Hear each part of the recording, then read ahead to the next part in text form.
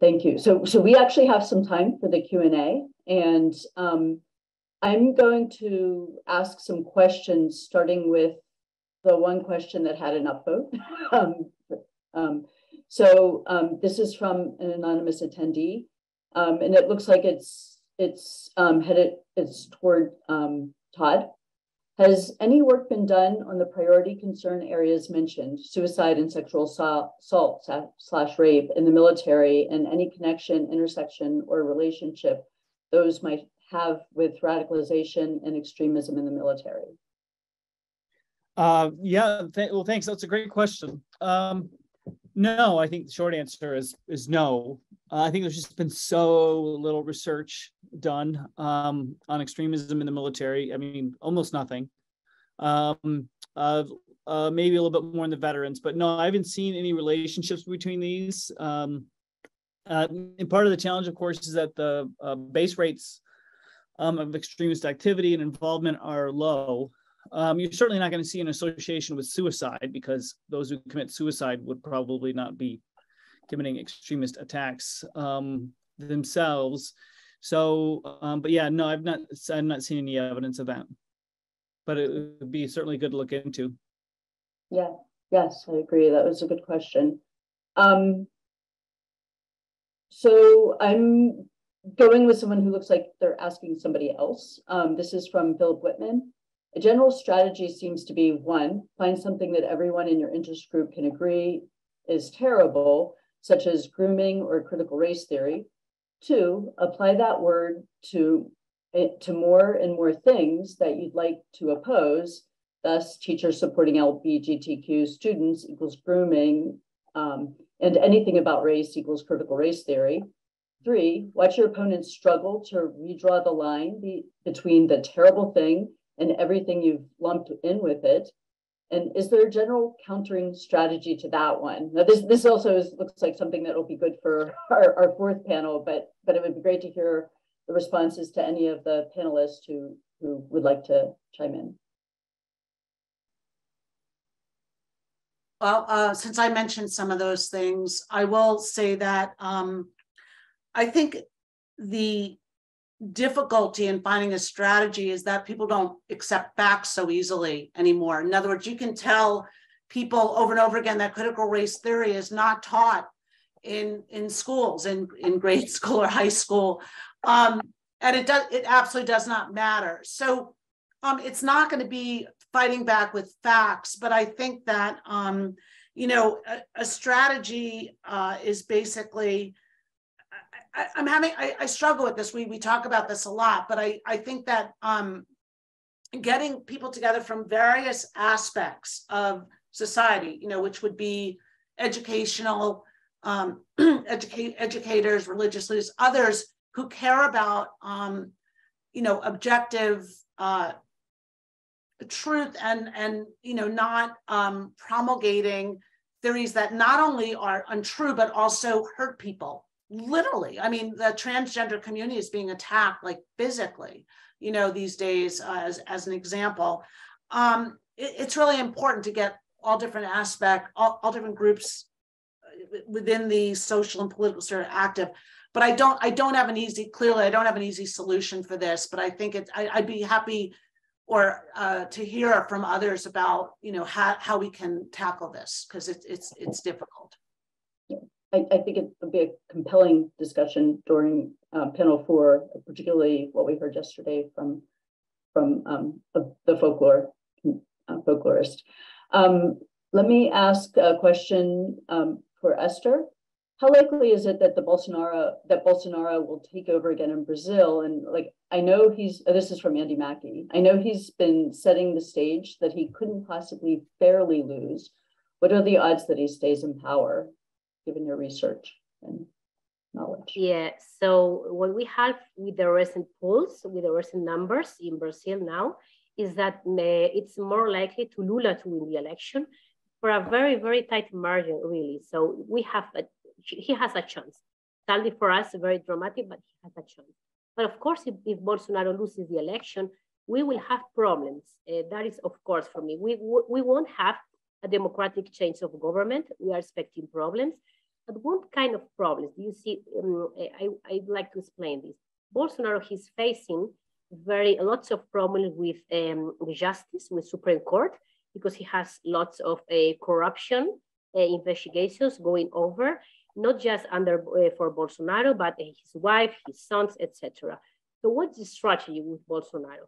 If he loses the election, he's going to lose I don't know how do you say that in English, his privilege with justice because he lost the election. So what is the strategy? He wants to sell the problem to sell the solution. That's the idea. So he wants to sell the idea of he's going to take the people to the streets. It's going to be violence.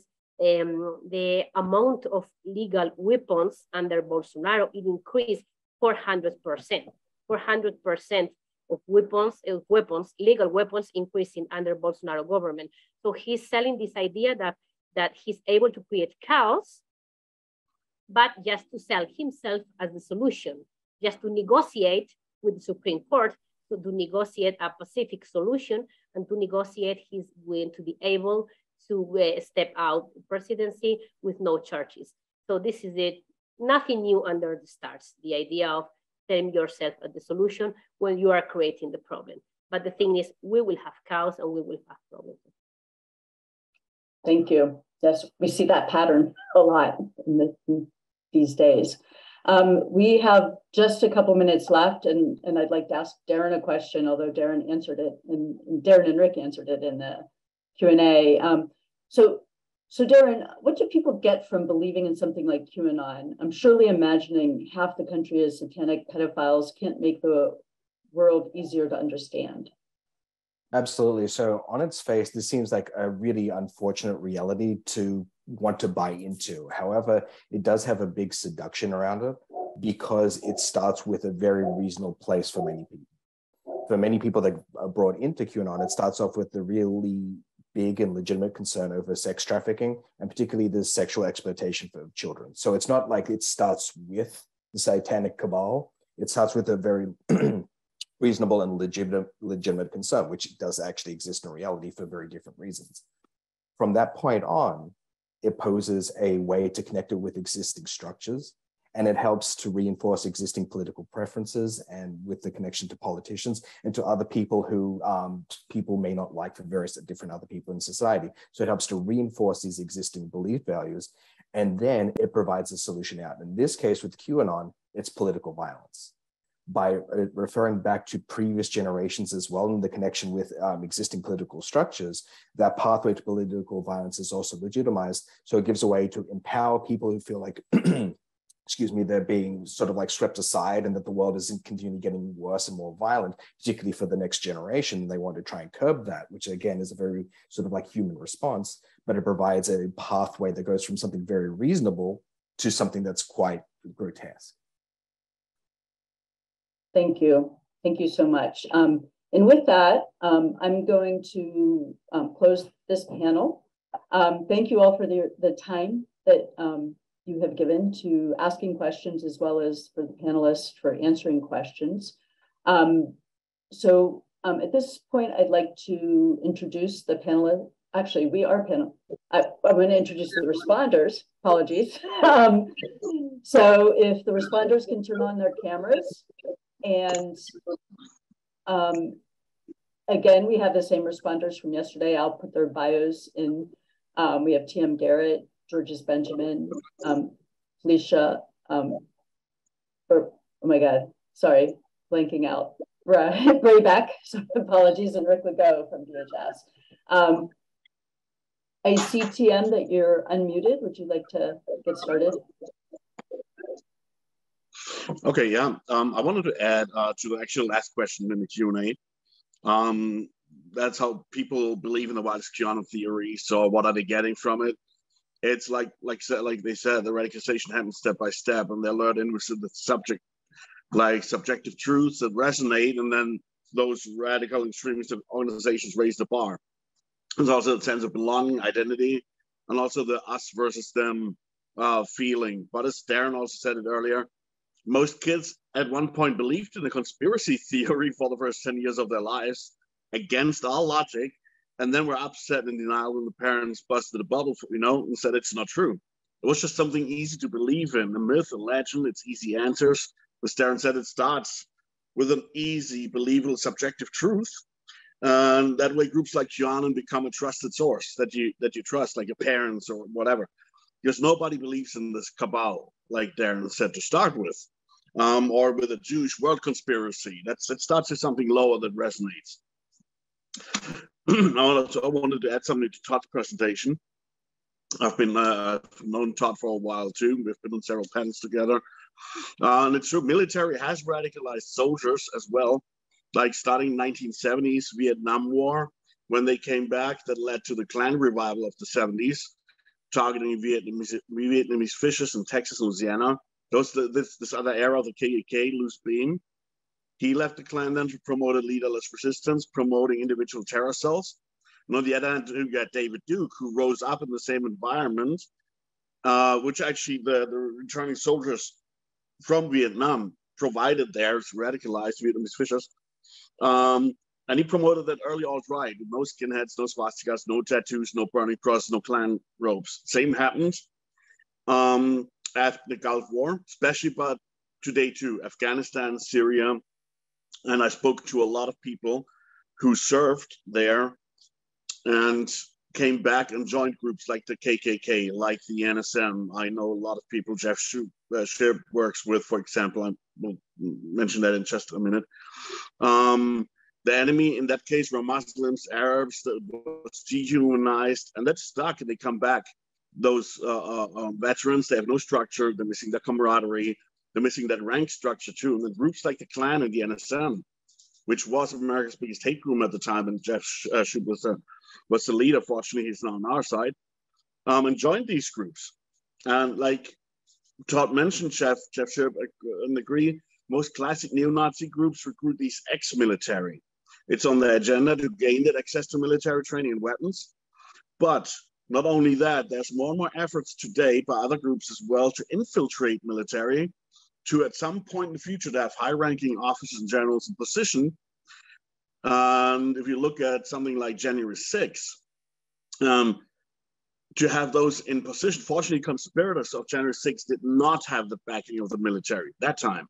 But it could look a bit different in the future if the military is further infiltrated, not with X, but active neo-Nazis in the military. And then you have also the lone wolf military members or members of Facebook groups that radicalize there without actually being caught carrying members of any particular group. And I want to mention also, which I think is really important, law enforcement. It's always overlooked. It's only the military, but law enforcement as well. And there's current, just from 2017, former neo-Nazi Bart Alsbrook, he was responsible for the Blood and Honor skinhead revival in the 1990s and 2000s. He was the police chief in a small town in Oklahoma in 2017. It was unclear if he was reformed. There were still neo-Nazi websites registered in his name. He denied it. Until today, unclear. Brian Horton, he played drums for a neo-Nazi punk band Arresting Officers in the 1980s in Philadelphia. And he now works in the domestic counterterrorism for the US Department of Justice with access to sensitive intelligence. He left the hate groups, yes, looks like it, but reformed, de-radicalized, completely unknown. And to close mine up here, Andy McMackey asked in the Q&A, and I wanted to add something there. If that is only a US problem with neo-Nazis or extremists in general in the military, it's not. Staying real quick with the US military, they actually kept the KKK alive in Germany. Many people don't know that. The KKK was brought to Germany in the 1920s. Historically, actually, Hitler banned the KKK, but American GIs brought it back in the 1960s. There was a big chapter in Munich. And then again in the 1980s. Germany has also a recurrent problem with neo-Nazis in the military and law enforcement. There was a scandal. Those connected to the NSU complex and the National Socialist Underground trial and terror trio, that KKK members were police officers, or swept under the carpet. They could keep their jobs. And yesterday I also mentioned that neo-Nazis always were volunteers or mercenaries in war regions, 1990s, Iraq, 1992, former Yugoslavia, and now in the Ukraine. who actually had a neo-Nazi problem in their own military since 2015 with a Uzov battalion that was then founded, which was right-wing extremist from the beginning. And this is actually where Putin got his Ukraine has a neo-Nazi problem from. So, but no, it's not just an American problem.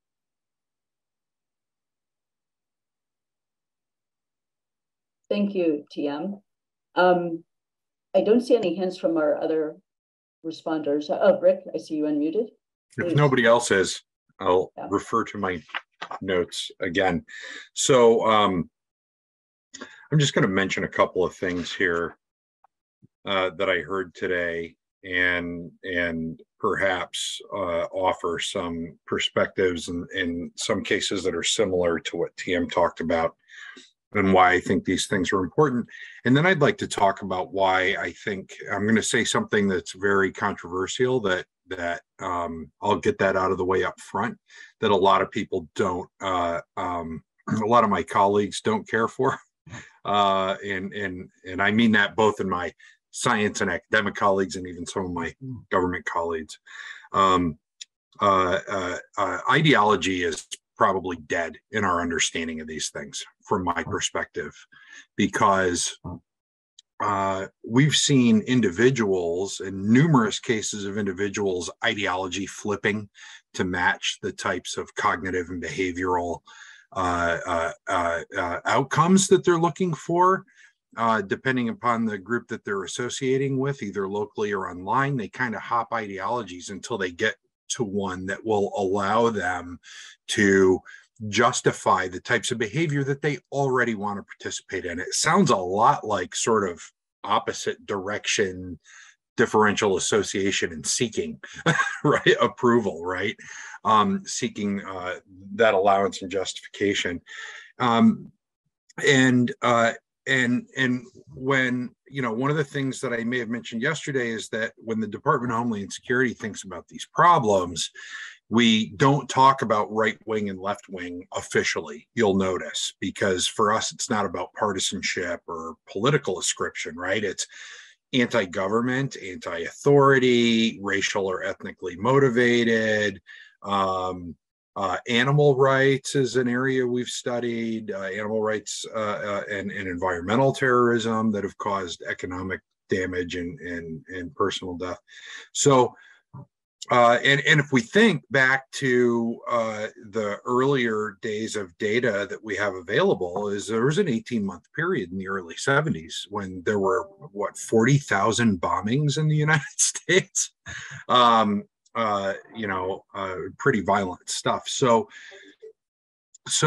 you know, I think an alternative way of thinking about all of this is, and people have mentioned this throughout, but we really keep coming back to the ideology in addressing the concerns of, and statements and history of that ideology, when I don't think the ideology matters all that much. I think there are people that are power seeking, and I think that people can be manipulated, and hate and fear gets votes, right? And so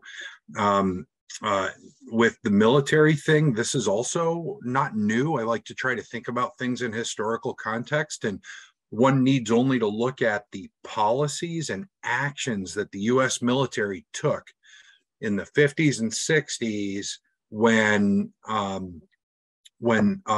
number of very high-ranking people in the US military were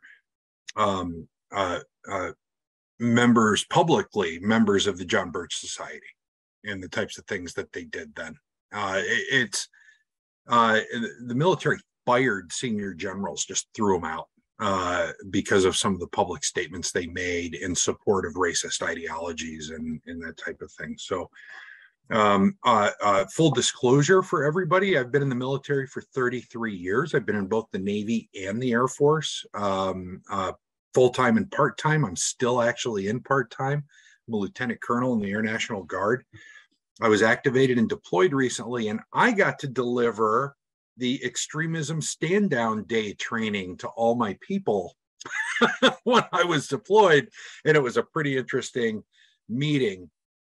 I put a note in here. There have been surveys done before. The Air Force is highly conservative. I don't think education is the answer. I don't think you're getting a different class of people necessarily, you know, overall. I don't think we know, though. So I can only say I don't think, right? Because we don't know. What I can say is my experience is that the Air Force compared to the Navy, and I've been in both, the Air Force is highly, highly conservative and not accepting of diversity of ideas compared to my experience in the Navy, if I were to compare the two. And when I've pondered this as a social and behavioral scientist, I think it probably has a lot more to do with the proximity to which people have to live and work together and depend on each other for very serious, potentially life-threatening kind of work. And in the Air Force, people aren't in a lot of danger. Go look at memes online. It's like, you know, if your comms go down in the field, it's bad. But in the Air Force, if your Wi-Fi goes down at the hotel, call the front desk, they'll fix it, right? People aren't forced to live in dangerous, close conditions with other people who do not look like them and do not come from their background. When you do, I think it really builds a lot of tolerance. And then the last thing I'll say about public organizations and extremism today, again, TM, DHS right now is funding multiple grants to study extremism in American law enforcement. And this is largely grown out of evidence that's been in the courts, been in the news, been in administrative files about some pretty crazy, outed racist and anti-government stuff from police in various parts of the country, and our responses to those revelations, and to understand what that is. Police chiefs want to know that. That's kind of important to them. It's a big liability. And it's an insider threat issue because actually anti-government, right-wing, anti-authority groups are the groups that most often target the police and actually set up ambushes for the police and specifically see the police as an enemy that they want to engage with. So I think that's also important to know. I mean, it's a recognized thing. Again, not new, but the difference between a lot of the historical context that I'm talking about, military police, past ideologically driven violence, is it's available to people now in not in a dark basement or not in a yurt somewhere or wherever, I don't know where the weather underground hung out. It's available to them in the comfort of their own home through the device that we're using right now, right? And so fraud is not new, extremism is not new, conspiracies aren't new, cults aren't new, none of these things are new.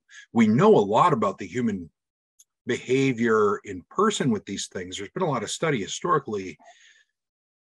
The new variable is really the inundation of information through machines and systems that are designed to create an actual physical addictive response in their use, and how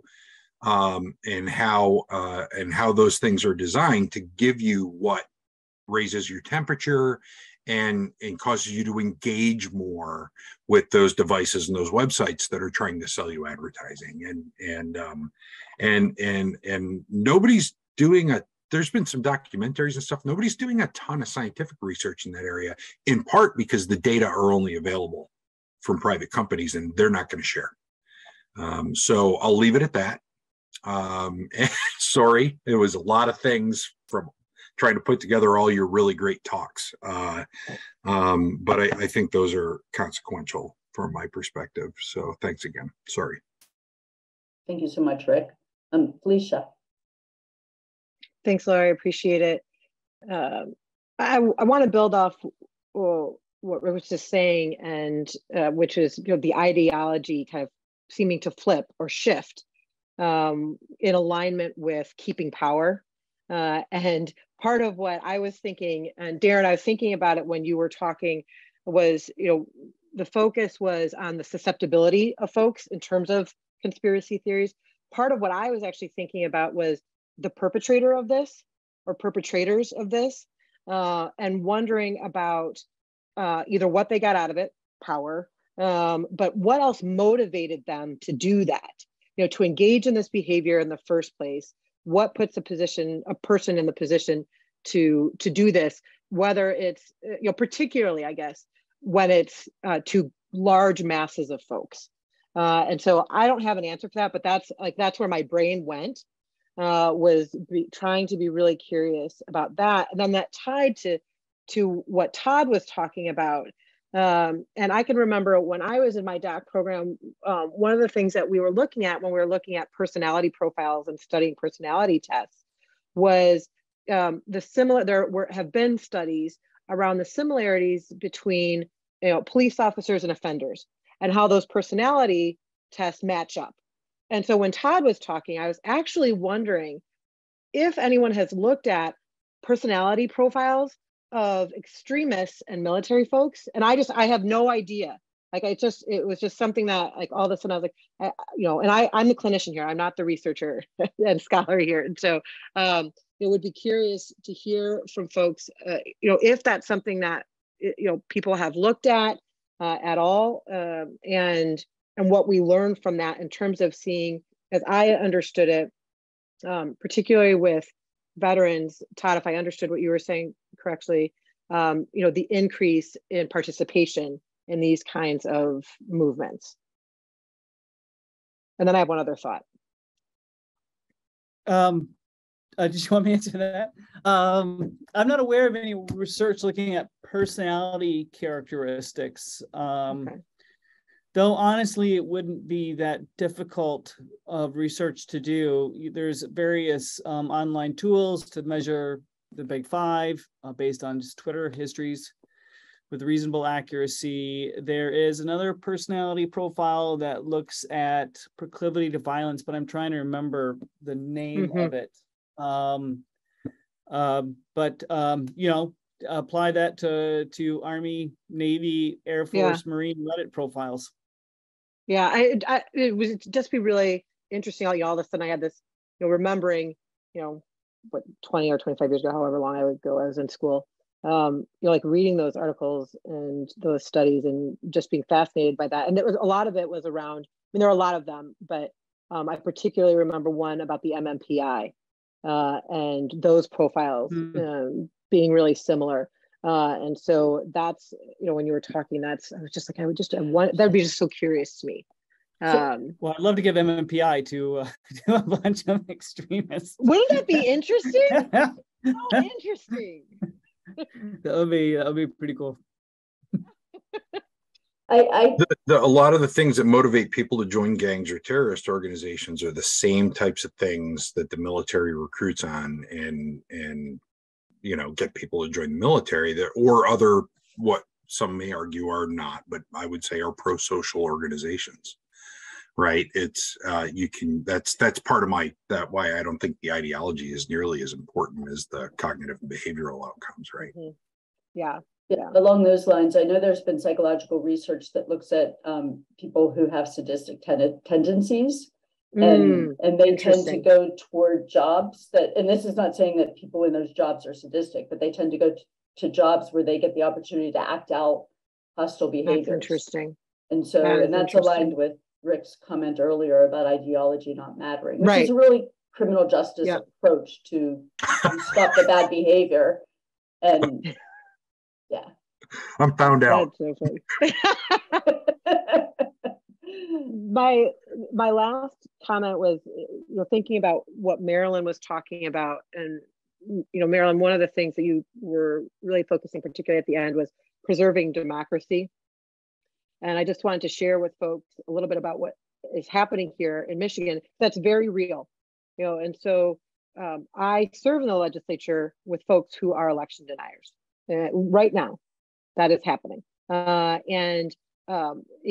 much so that there are some folks who are election deniers. We had a group of fake electors trying to disrupt Michigan's meeting of our electoral college, and state representative, there, at least one that I know of, potentially two, were present to try and be part of that disruption. So folks who I serve with right now, and I do also know in talking with my colleagues, and Marilyn, you talked about how 60% of folks are going to be faced with, the choice on their ballot with a potential person who is an election denier, in a couple of weeks here, or right now. I mean, like for folks are voting right now in Michigan. And that is certainly true. I mean, I talked with some of my colleagues after the primary, my colleagues on the other side of the aisle. And, when I was in those conversations, there was a level of dismay around what was happening in their party, and trying to figure out how to navigate that, because there was this stuckness around, what do we do here in terms of calling out and, not feeling like that person who won the primary they share the same values, but also I think wanting to be able to stay in power here in Michigan. And to stay in power, you need numbers, right? And so I think, so there's a real struggle right now, and we literally are facing that. So what you were saying, Marilyn, really resonated with me as I serve every day here, and I'm in the midst of a campaign statewide to shift the power here in our state. I'll just add to that I know ADL is working with a number of other organizations, and we have local offices around the country, 25 local offices, to both promote protect elections in various ways, but also to be on the watch for any kind of extremist action that we see surrounding the elections, to be able to act quickly on it. And I know that this is a concern of so many different organizations that are working on this issue of election integrity and election and voting. So I think we are. I keep saying to people, we need a plan day of and day after. So. Thank you both. Georges. One of the interesting things from a societal perspective is that there's this general belief that the generations behind mine, my grandparents, my generation, aren't joiners. They're people that don't join groups. They tend to be loners. They tend to engage society quite differently, more in an a la carte manner, and what's fascinating about the discussion we're having right now is that it really is the opposite discussion. These are clearly people that find joining the need to join a group, and they appear to search for the group which meets their needs. Now, it may mean that they're searching for the group that meets their needs at the moment, which may be even more interesting and makes it much more difficult to track. But I guess that's one of the questions that I have. Do we know enough about the tribal society, the tribal nature of these groups of people that join these various groups? Do they join in? Do they stick? Do they go in and out? Do they migrate from group to group? As the youth today do with jobs and organizations and associations. Very different. I mean, kids today don't join the Boy Scouts. They don't become a Cub Scout and then become a Boy Scout and then become a Scoutmaster. Those days are over. Does anyone want to chime in on that?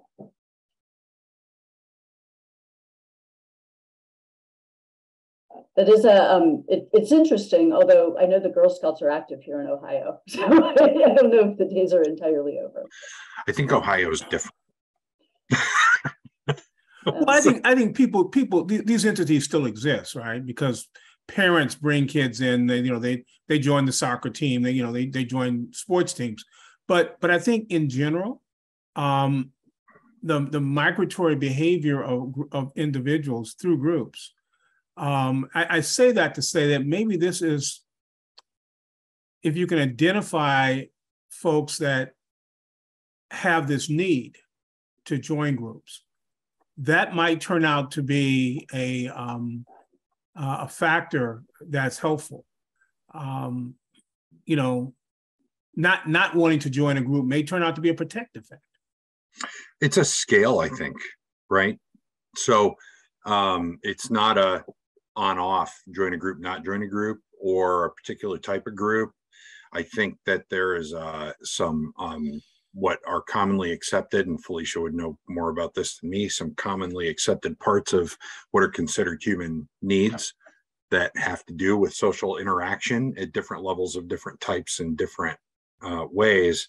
And if you don't have that at all, you're probably diagnosable with a number of disorders. But there also are, and again, this is only what I've seen in literature. I haven't seen measurements of changes in joining behavior, and that's a really interesting large scale trend to think about.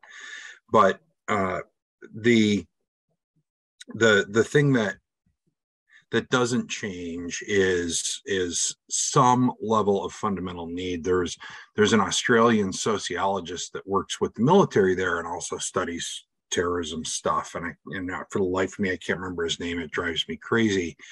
I was just trying to look it up. And he and I were chatting a few years ago, and he said, "Oh yeah, it's the boy's own adventure." Right, it's write your own adventure kind of thing, and people, it was a Robert Pape has written about the Star Wars narrative, right? It's the rebellion and me against the world, but I also get to belong to this really exclusive group, and we're the people that are in the know, and as far as past generations go, I don't know. You hear biographies all the time about people that fought in World War II and did amazingly heroic things, and then they came back to the United States and drove a taxi for the rest of their life, right? That's always seemed odd to me, right? You're part of this big thing, and then you become, you take your place in society and do a relatively what I might consider to be a mundane job. So I think those are really interesting questions that would be informative, but I'm not sure that they're quite that clear cut. Esther?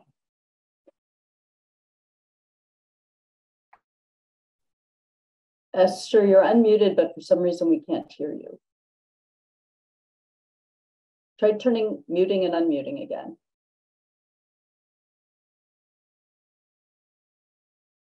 No. Is she muted by the host, Laura, like folks? Oh, let me check. No, she's unmuted by the host. Is your headset plugged in? Why don't you try unplugging your headset and talking to the computer?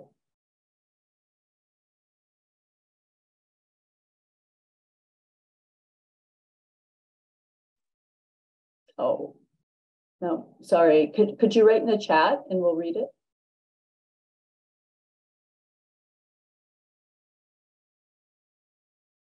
And while she's writing, Felicia?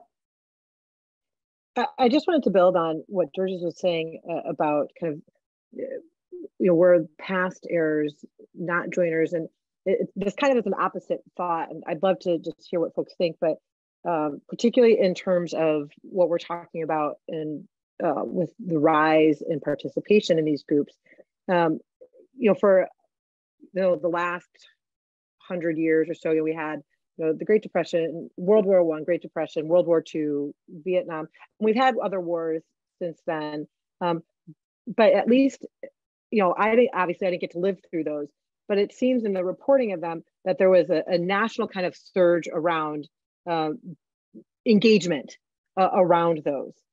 And my generation, I feel like we have not had anything like that. to that level, to that scope. Certainly there have been wars, but not to the level and scope of world wars, things like that. And I wonder about the absence of that, thinking psychologically that one of the things that joins us is a common goal and a common theme. And in the absence of that nationally, does that mean then that there's a proliferation in these kind of extremist groups in that absence? I have no idea, but when you were talking, George, that came to me. Yeah, we can't hear you, Laura. The lack of a national identity and a goal is fascinating because we have a divided nation now. I'm often heard to say we should maybe focus a little bit less on the things that make us really different from one another and a little bit more on the things that make us the same. Yeah. Actually, so I was actually going to ask Ashley to read her comment, and I will, but there was a comment that came in from an attendee, Barbara Bright, that I think is actually pretty important, because what we haven't talked about today or yesterday is Fox News. And so will someone discuss Fox News and that influence? And then Barbara's 93-year-old mother lives in a homebound bubble and only watches this. And I'm sure that there are hundreds of thousands of stories that are very similar. Well, there's no question that Fox News creates a national identity. I mean, they have the largest viewership in the country. And I can tell you, as I travel around the country, what I see on TV in Maryland and DC and Virginia and in traditional blue states are very different than what I see when I'm traveling in Middle America and in the South.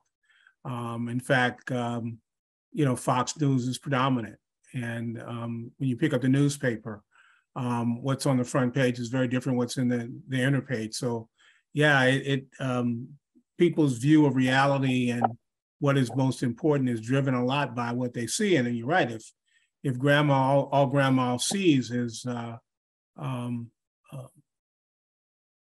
news, and they're all giving one view, that becomes reality. Yeah. I will add that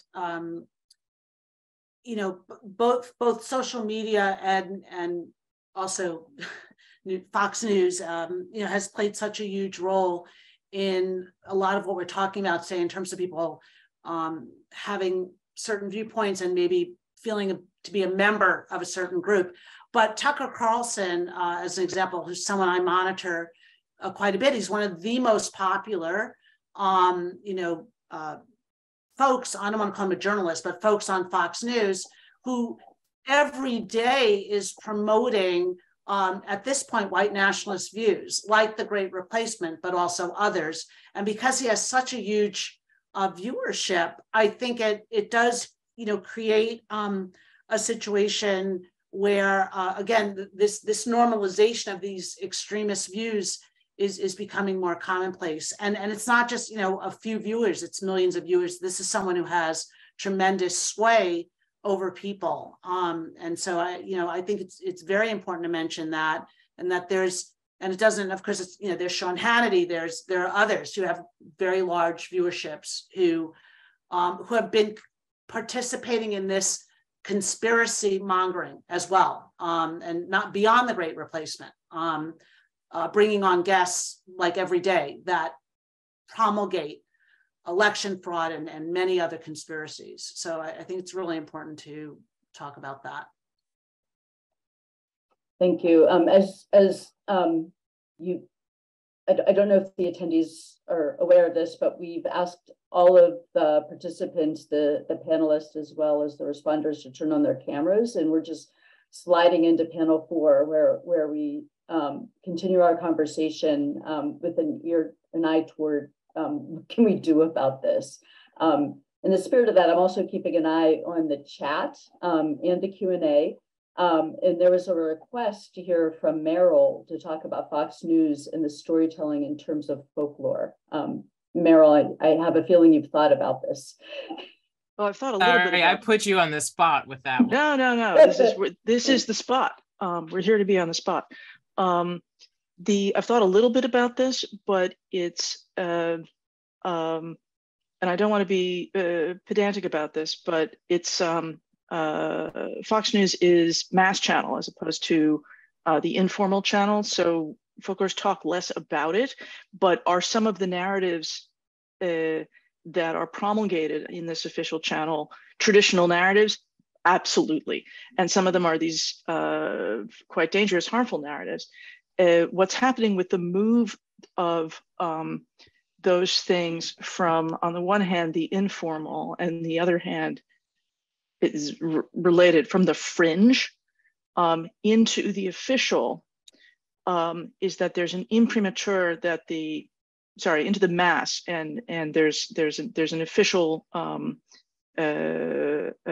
sort of esque. It's a little bit of a blended channel because it's the news. Is that these narratives then get a certain imprimatur because news as a genre is actually related to legendary, but news is can also be story, but it's story that's framed as not a narrative, but as information that is true and is pressing that you should know.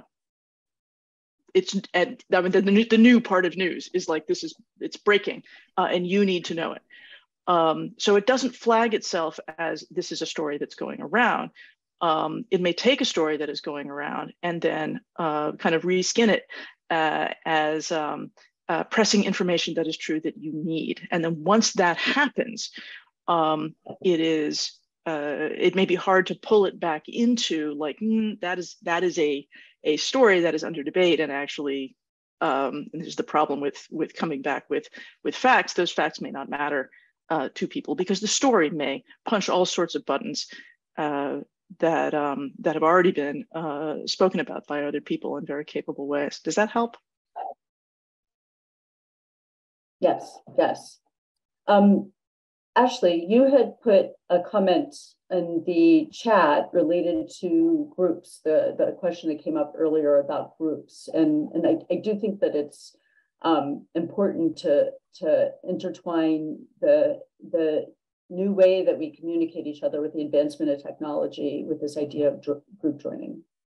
Well, so my comment, which is about how digital practice and culture shifts the nature of relationality in groups and social relations and affinities, research shows that people experience on and offline life as coextensive, as one thing.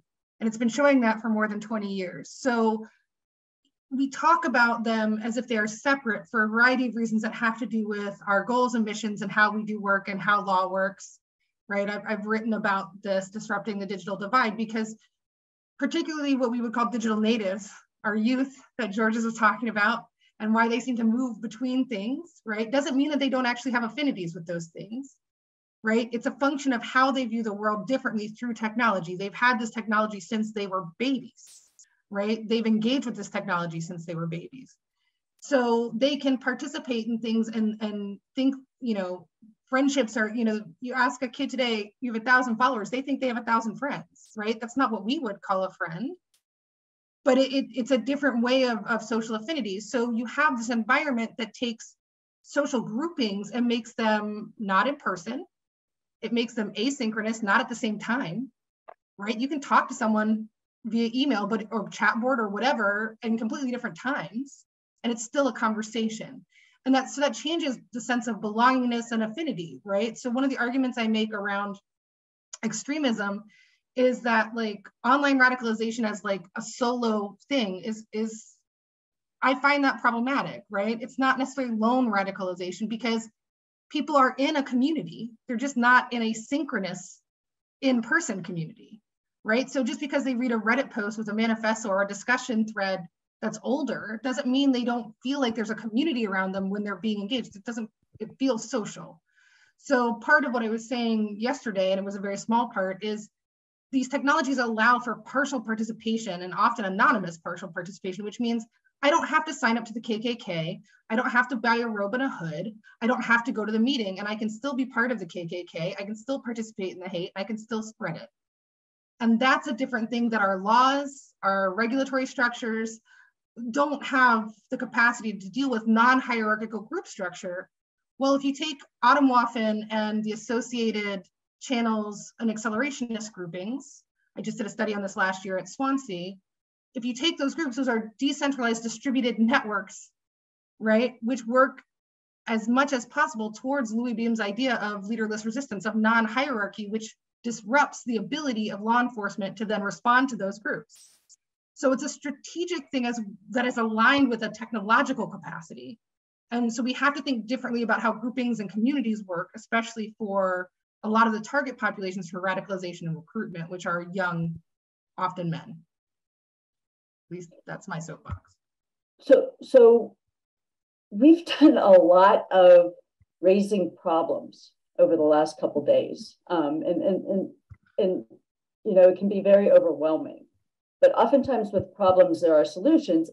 Although we heard from Meryl that as we try to push back using, you know, addressing some of these distorted ideas with reason or humor or whatever, we're perpetuating some of these ideas. Has anyone given some thought, this was, I know, one of the questions that came up yesterday, and I don't have the exact words. They're on my computer somewhere, but I'm going to look at all of you. Has anyone given any thought to a way to countering some of these narratives, or a way to use pro-social messaging and that would integrate democratic ideals?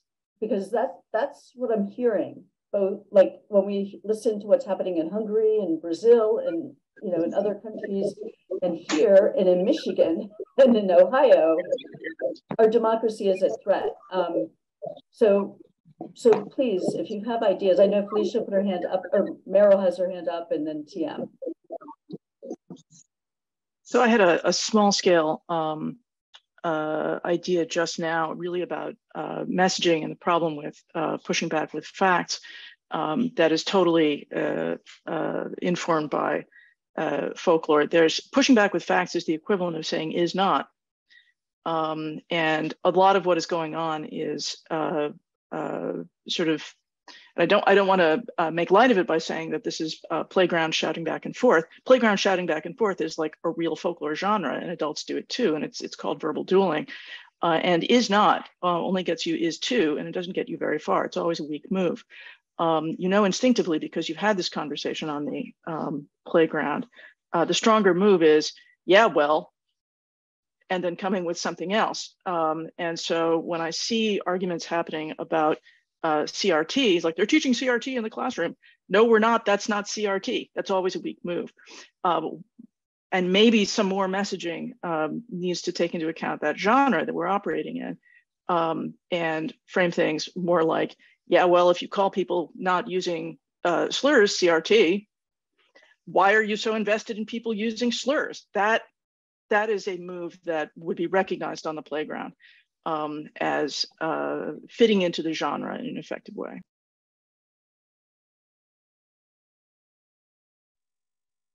That's really helpful. You know, I as an aside, one of the reasons I wanted to come to OSU is that the Mershon Center had a folklorist, which I thought was awesome. It's International Security Studies, who's now the director. So TM, you chimed in next. Well, in my, I'm working in two different directions. For one, I'm a researcher, and for the on the other side, I'm also a practitioner. I work really out there, working with extremists, former extremists, but also with a lot of students. Work a lot in the community where individuals coming up with these problems and asking me how to tackle this. So we have two different approaches, and many people want to know the one solution for everything. How can we convince all of them right now, the best on Facebook when we see it? The problem is, of course, social media has a certain dynamic that makes it really, really hard. It's the best if we know these. I always encourage people, if you don't know these people, don't engage. The more you engage, the more traction it will get, because the social media has this dynamic with instant gratification, with their friends versus your friends, and everybody's chiming in, and both sides are getting this instant gratification, which pushes the whole thing. And all you have is an argument at the end where both sides are standing up and turn their backs on each other and leave. That, for the most part, don't lead anywhere. So I encourage everybody, if you have people that you don't know on social media, don't engage. Leave it to the people who know them. So focus on the people you know. Take them away from social media. Take them to Starbucks or elsewhere. Fortunately, COVID allows us now that we can meet in person again. So take them to the face-to-face, one-to-one conversation. They will behave completely different. Things they would say on Facebook, on Twitter, Instagram, wherever, they would never say in your face because they don't have the backing from their peers, the peer pressure, and they don't have the instant gratification if they call you out as well. So this all is missing. They're much more open. And next thing is also encourage everybody, how does a conversation like this work? Because people tell me, TM, I've tried this. I've sat down, I tried to talk sense into them. It didn't work. And what I say here, and this is my approach that I saw that works, especially with hardcore extremists. And it works with hardcore extremists, it works with everybody. And a lot of students have taken up this approach as well at universities and high schools. There's two problems in this already. I try to talk sense into them. That's the first problem.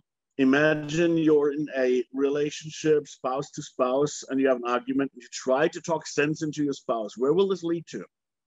And we all know the answer. Why do we try the same thing that we know that doesn't work in a relationship at home? Why do we try the same thing that doesn't work with strangers? It's absurd. We need to lower our guards. We need to also listen to them because they're human beings. And it's hard, somebody that you don't like, to love those people, to see them as human beings, because we dehumanize all these people as well. And this is what a lot of people don't consider, how we dehumanize them. And I guarantee everybody here has done it, saw it on Facebook, and called some of these people with some slur word or some nice mock name or nickname that we maybe shouldn't have. We don't put it out as much, but it happens, and we're all, I guarantee, we're all guilty of that. And we go to bed tonight, I want everybody to think about the last couple of months when we've done it the last time. We all will catch ourselves that we've done it. No, we need to see those people as people, human beings that once have been normal. See them like that and tell them, understand, I want to understand where you're coming from. And maybe look at the commonalities, because there's something you have in common. Often it's neighbors. Look at them, look at the commonalities there, and seek for the one thing of common ground you can find. And let me give you one example, and then I will chime out here.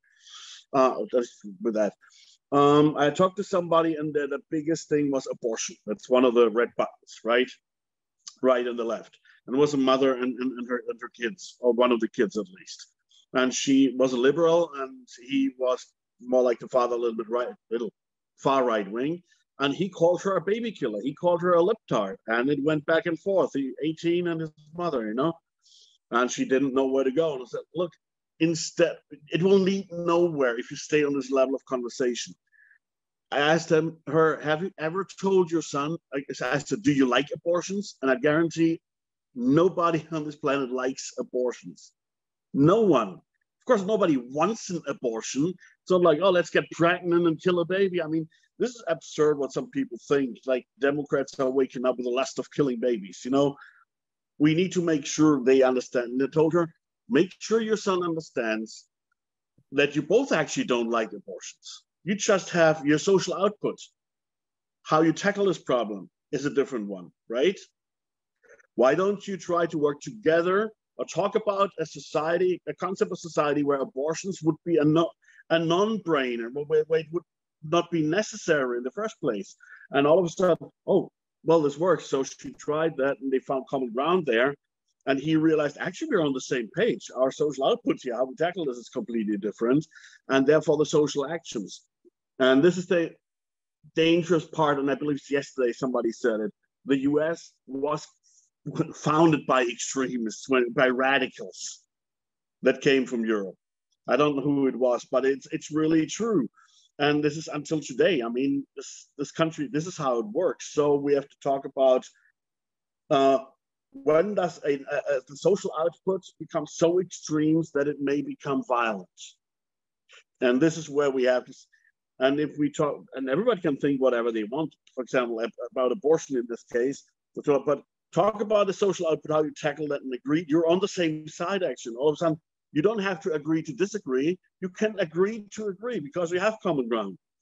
And this is what we have to do. When we talk to these people, don't talk sense into them. Don't try. And it also doesn't work once. It has to be repetitive.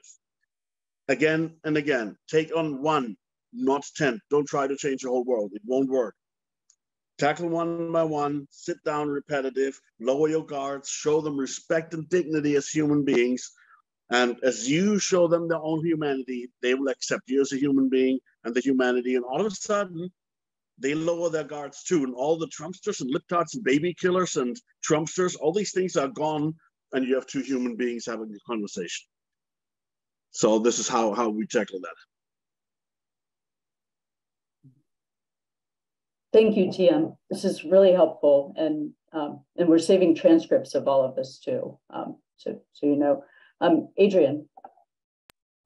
So in the chat, Ashley and Meryl have been talking about how this resonates with, like, that TM is saying sort of the same things you'd say about heuristic persuasion, about sort of building communities of trust to allow people to find common ground. For me, it resonated as, oh, this is really good, what Ella Baker called spade work, right? Sort of like on the ground organizing in social movements so that you do the small things so that you get to a point where you can define a goal and do the work together. But that's not what I was going to say. That was just me riffing off of the chat. What I was going to say, well, one, Meryl, my version of my preferred verbal dueling was always, I know you are, but what am I? Which also doesn't get you very far. But boy, did I ever use it a lot. And that my kind of small scale intervention when I think about these things, because I spend so much time in the classroom, and like trying to get students to think hard about how the words that they use produce the concepts that they traffic in. It's to kind of disrupt these lazy, easy narratives that are the shorthands that people deploy to entrench themselves in their positions. So, you know, when people are basically like, I think I said in the chat, for the one, both sides do it. Well, it's like, okay, who are our sides? What is the it? If we're going to talk about, so I've recently utterly rejected the language of polarization, which I find exasperating and infuriating because it posits that there are two equal and opposite poles, right? That they somehow have the same weight or what have you.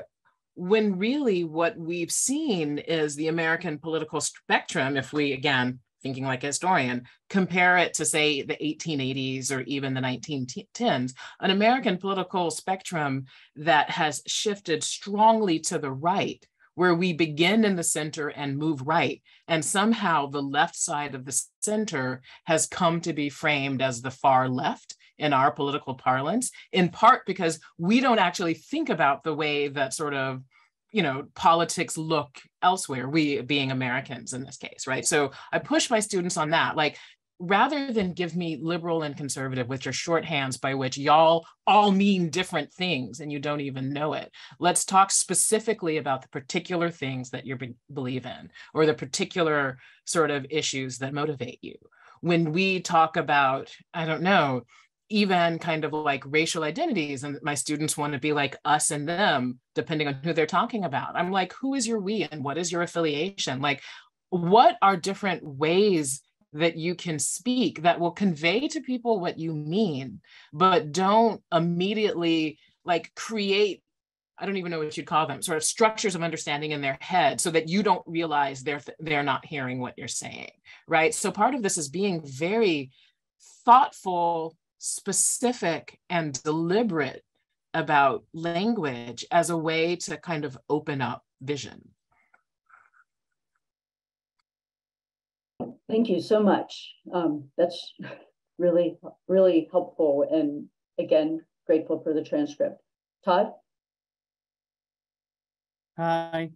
So if the question's about like, how do you counter this? I mean, I think I'll sort of try and give a big overview on how I think about the policy issue here. One, what TM said is, I mean, right on. Individual engagement to help pull people out and working at it from a position of empathy rather than attacks or assaults is definitely the way to go. I think the challenge is how do we scale this up?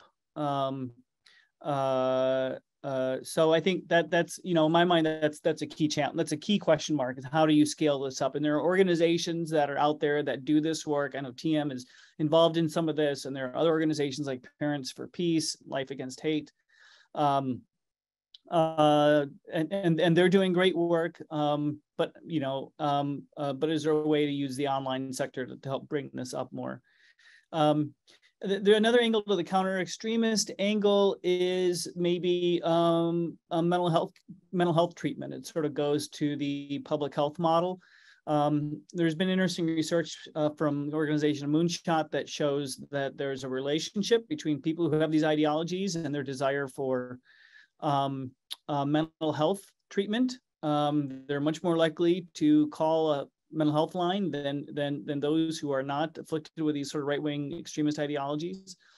We also know that there's high rates of mental health issues amidst these populations as well. So I think that provides another trajectory to maybe scale up interventions.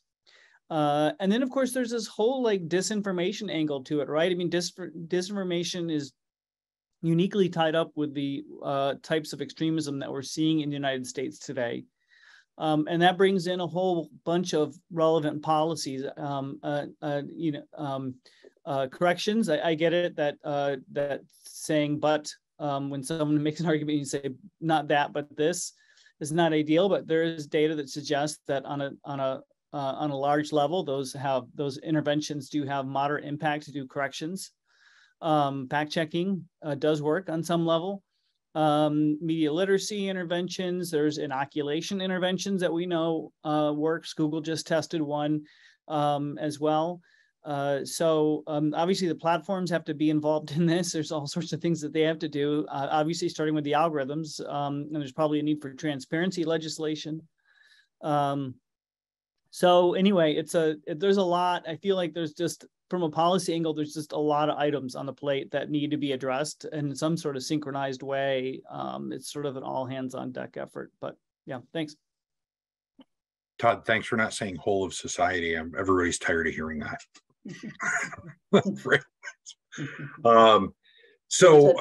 Can I just actually, Rick, yep. Esther had her hand up. Oh, I'm so sorry. So sorry. Yep. That's okay. But I'll take note on your hand. Esther, oh no, Esther, we're unable to hear you again. All right, Esther, please write in the chat this time, and Rick, I'll let you go. Thanks. So, I think there are lots of good historical examples of large, very profitable parts of private industry in the United States that have used specific tactics to delay regulation, right, in the past. And it's always the same story. They get sued and bad things happen, and eventually, but one of the tactics that they have used historically, and I think about the tobacco industry, the oil and gas industry, these types of things, right, is they'll fund a bunch of research centers and a bunch of research where they're controlling the narrative of what right. questions are asked, right? to try to really dissociate themselves and move themselves away from having to own any part of the problem while they make, gajillions of dollars. And I'm not speaking on behalf of the department at this point. This is my personal 2 cents on this. And so if you look at the research centers that tobacco companies set up in the 50s and 60s, and the oil companies in the 70s and 80s to refute climate change, these types of things, that's exactly what the big tech companies are doing now. while also saying we're not the problem, these small companies are the problem, leave us alone, right? But as Todd said, there's no transparency.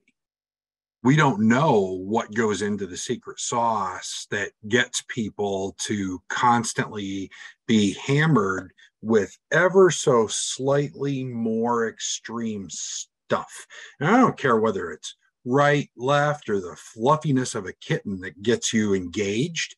That's what you're going to get, right? And that's fundamentally, right, how these things work. So because engagement is how they make money, that's how the advertisers pay them. So and there's really been no move. There's been some discussion of regulation. There's been some pressure put on behind the scenes that I'm aware of, but there's no move to make data available to completely independent, objective research that would allow people to quantify and understand the causal relationship of exactly those algorithms. And they will do everything. I personally think that they'll do everything they possibly can to delay that for as long as they can, because it's their business model. And I'm not saying, oh, evil, or it's just their business model. They make a lot of money. It matters to their shareholders, right? Thanks, Rick. I'm going to read Esther's comment. So this therapeutical approach is very useful. We use here, meaning here in Brazil, we use volunteers with similar live experiences to rebound, and groups of psychoanalysts to work with the delirium, or to work the delirium. Of course, we have the scale problem, but there are ways to scale up evolving institutions in this work of listening. And this is in response to some of the things that TM said, I'm pretty sure. So you can nod, Esther. Yeah. So yeah, I think that a lot of what has been said and is being said is really helpful, because I as sticking my foot in, even though I don't have my hand up, is that I agree that we can do things on an individual level and work on how to scale this up. The problem of advertisers making money is one that is a little bit mind-blowing. And I'm going to raise another problem shortly that we've talked about, or that has been implied, but first I'd like to hear from Todd again. Yeah, it's just a random thought that came from Rick's comments. There's new interesting research out that suggests, from Amsterdam, that suggests that echo chambers are not a reason that we're seeing a polarized society, but it's actually quite the opposite. There's all sorts of online engagements between the left and right online. The nature of those engagements, however, are vitriolic and seem to be producing a lot of the political polarization that you're seeing online. Which in my mind suggests another sort of way to think about interventions is how to help those on the left and right engage with each other in constructive ways, and not see differences of opinion online as either reasons to attack or reasons to hate. Over. Thanks, Todd. Rick? Yeah, Todd, that's good. And there's earlier work that comports with that from Israel. And what's really interesting is confronting somebody with facts or an opposite viewpoint tends to push them further out on the spectrum they were traveling on already. Or giving them just things that are a little bit more extreme than they are now will more slowly pull them in that direction. But the way you push people back towards a more moderate condition is to present them with an argument or information that is far more extreme in the same direction as their current beliefs. And that causes people to back off. Now, how do we use that information? I don't think we're going to go out and I can tell you now, the government's not going to go out there and publish rhetoric that's even more extreme than what we're trying to prevent, in the hopes that we're going to make people back off regardless of the amount of evidence for that. But at an individual level, I do think that understanding some of that psychological work is very important. And I've seen it happen with people. We all have these. People have written about them. My father-in-law, right, 80 some years old, Fox News and all that jazz. He deleted Facebook from his phone right before the last election when he started getting memes encouraging that anyone who's a Democrat should be lynched, and that's what made him delete Facebook from his phone. Right. It was, he was pretty extreme, and it was more extreme than he was willing to be. Thanks, Rick. Georges? Yeah, we do know a couple of things. We do know that there a small group of people can have an outside influence. So we know that there's about 12 groups, 12 individuals who are at the core of most of the vaccine misinformation that we see. So just know that the magnification aspect of even a few individuals in cyberspace plays an outside role. The second thing, of course, we also know is that we have people who's, for a variety of reasons, spend their time creating discontent. Some great studies out of folks at George Washington University's folks actually published in the American Journal of Public Health about 2.5, 3 years ago, which looked at the number of groups that were engaging in both pro-vaccine, anti-vaccine, pro-gun, anti-gun debates, but the goal was to create conflict.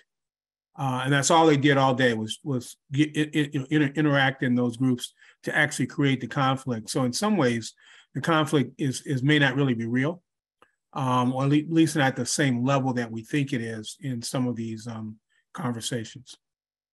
And by the way, they use that information.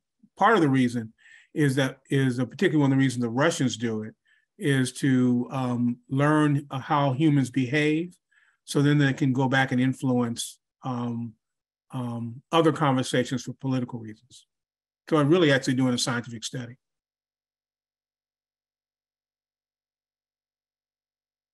Thanks.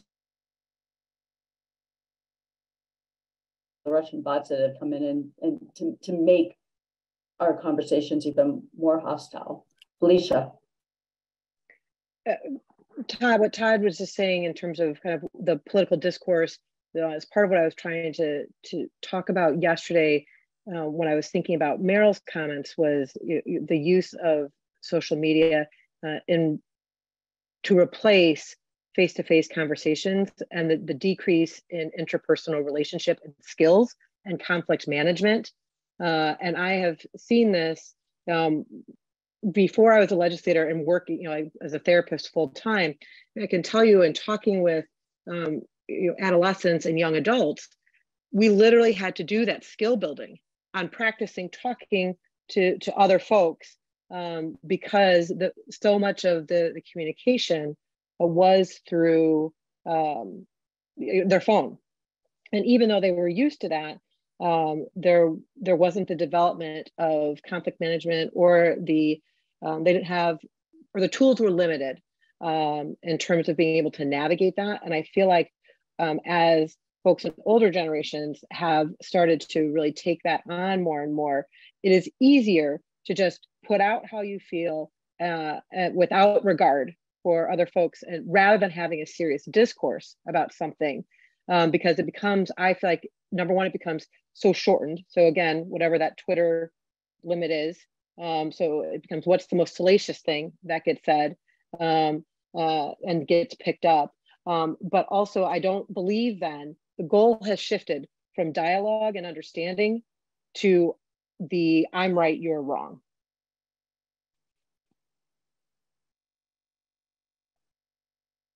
Thank you, Felicia. Adrian. So I have a question, and so we're thinking a lot about kind of people and their thinking, and how we get people to think instead of scream, or think instead of react.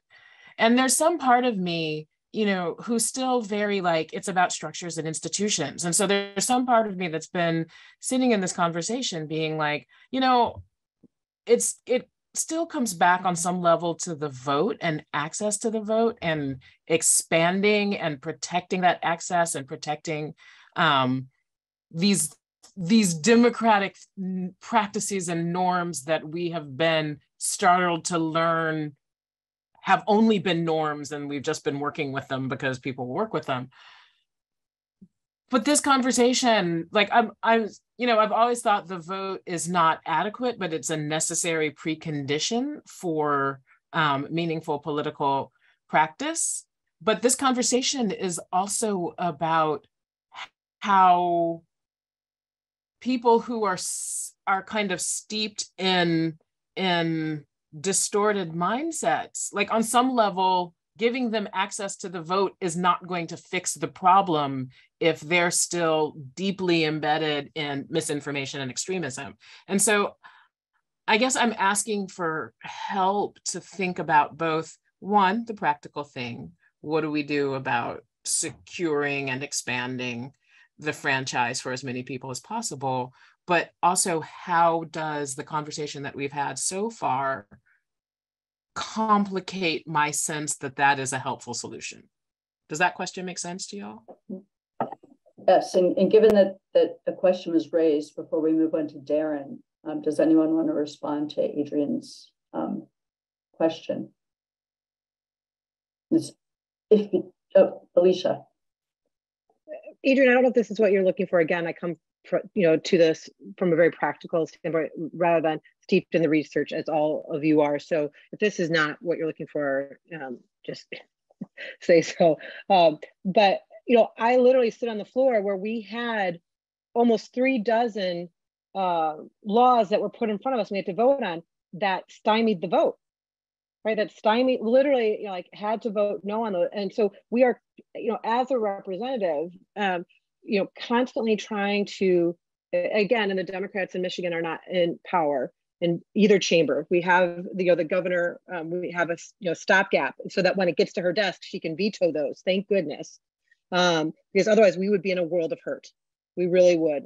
And when we try and put out our values and our voting rights packages, they don't go anywhere because we're not in positions to be able to move them along the legislative process. And so in a very practical way, we play defense a lot.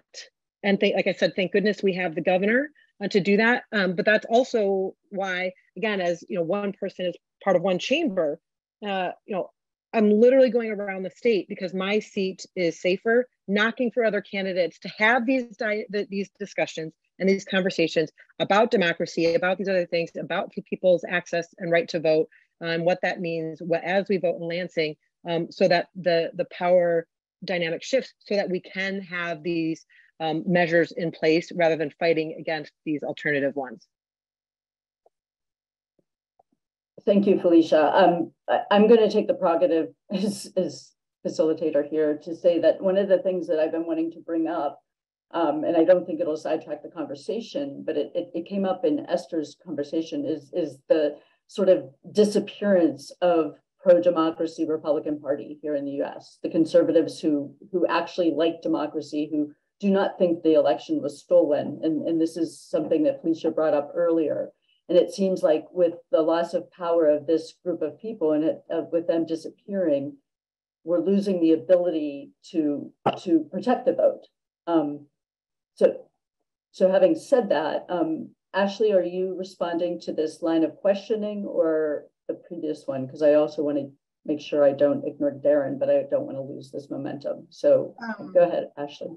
Yeah, it was this. I mean, I think there's a two-pronged thing here.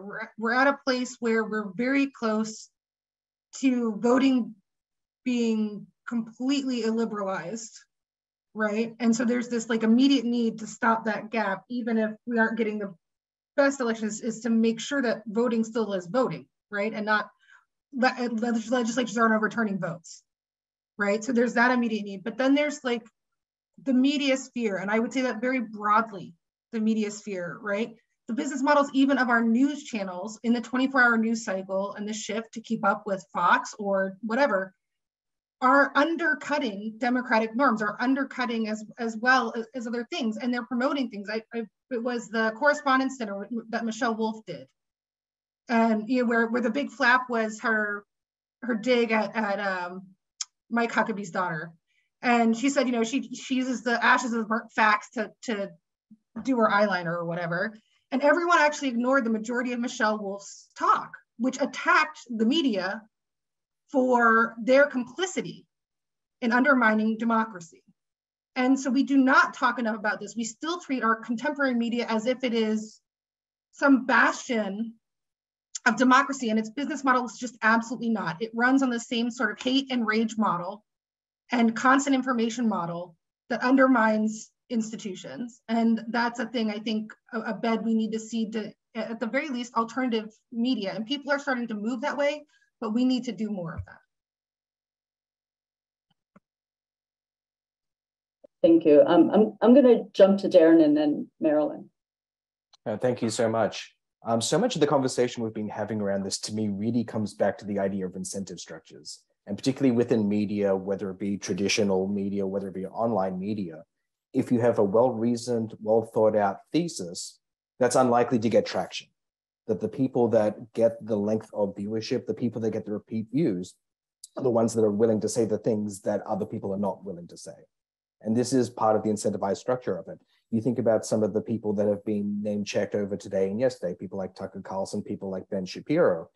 If they had a well-reasoned argument, they would not have the notoriety, they would not have the fame, they would not have the platform upon which to say the things that are able to reach a much broader audience. And so the incentive structure, in so many ways, coming back to Rick's earlier point about ideology, is perhaps less important than the incentive structure that underlies the entire process itself, which is a big part of this underlying conversation.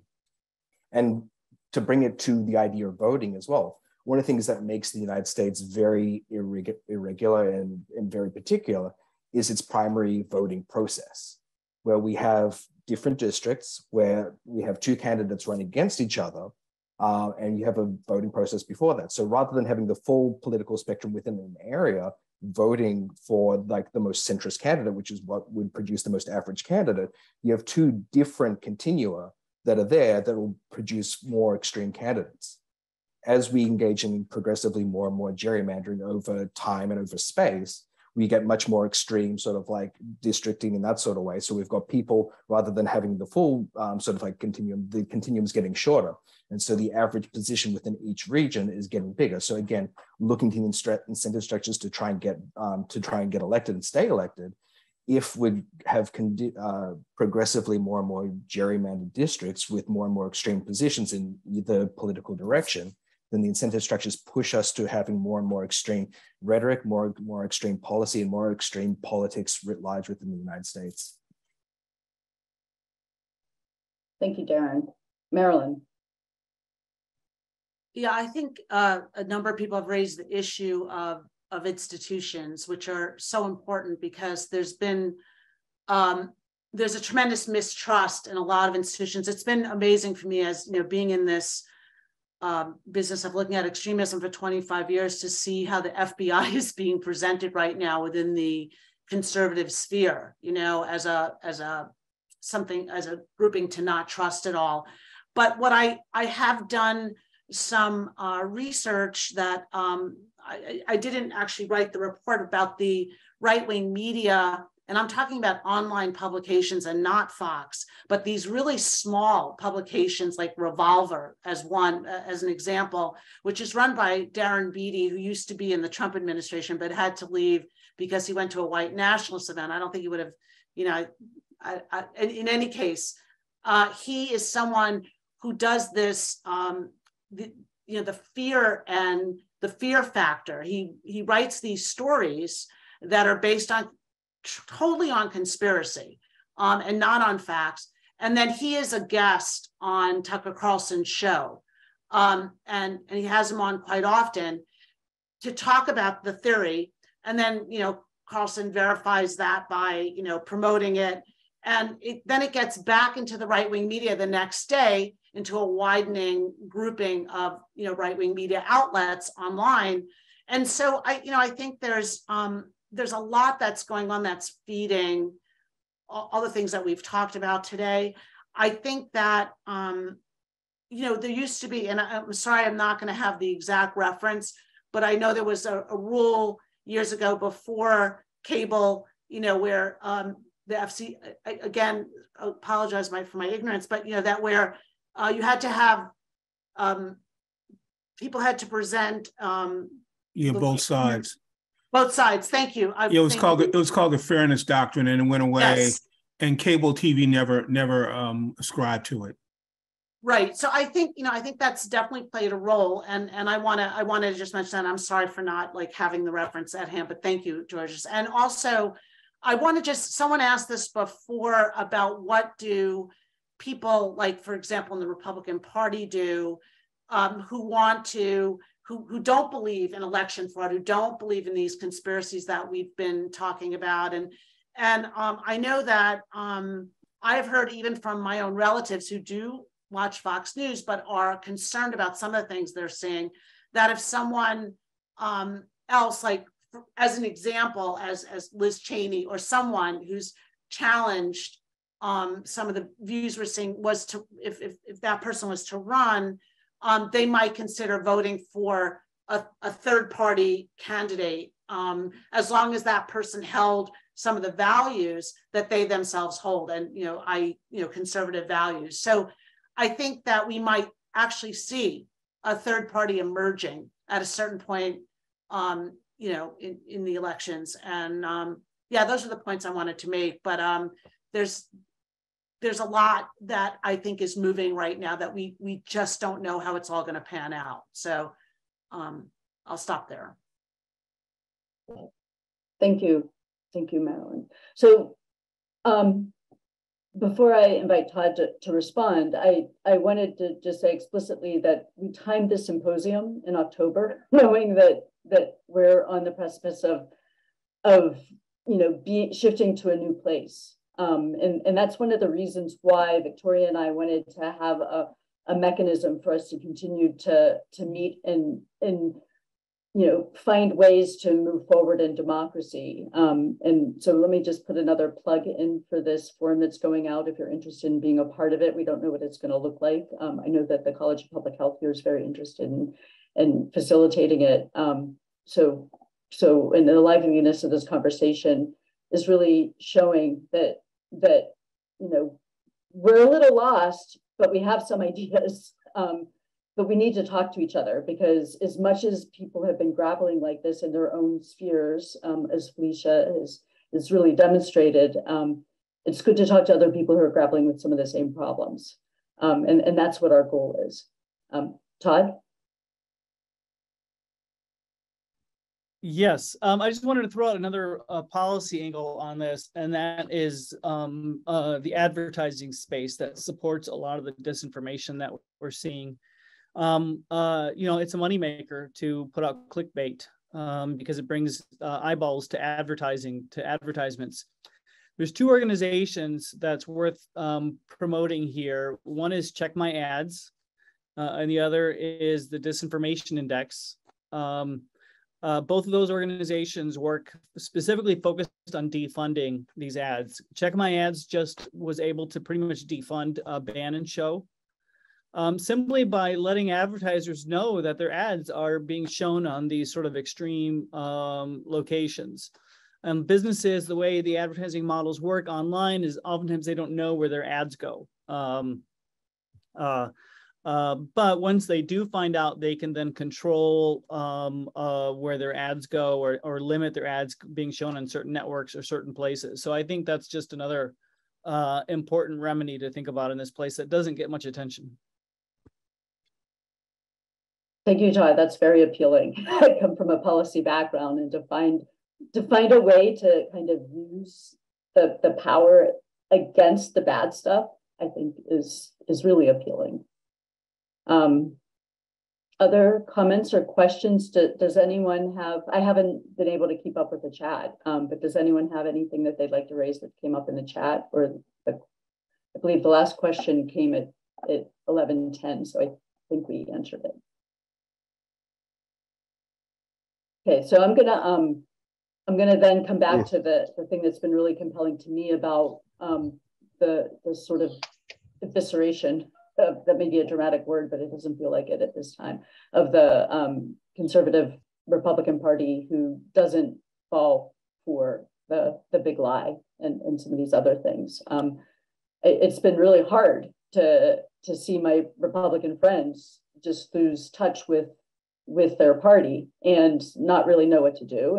And as much as, you know, I'll come out as a Democrat, as much as, you know, I'd like to think that they would join the Democratic Party, I don't think that's the solution either. It's not what democracy is. You know,